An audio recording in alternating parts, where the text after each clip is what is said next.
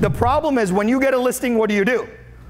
You're like, I got this listing. Here's the coming soon. Here's the pre-marketing strategy. Here's the brokers open. Here's the just listed. Here's it like just reduced, whatever. You've got all this stuff after you get the listing or after you potentially get a buyer. What I want us to do is to use our appointments to sell our appointments. For example, it says Scottsdale Early Access, but you tell the truth. You say, I'm meeting with the client tomorrow about potentially putting up their home for sale in a few weeks. I'm meeting with a client tomorrow, maybe to sell their home in a few weeks. Here's the details. Range, 1.2 to 1.5 million. Hey, can you shoot me a quick reply if you're interested and I'll get you all the details. You may only have 4 listings, but if you do this, you're selling 16 appointments. Now it looks like you have so much activity.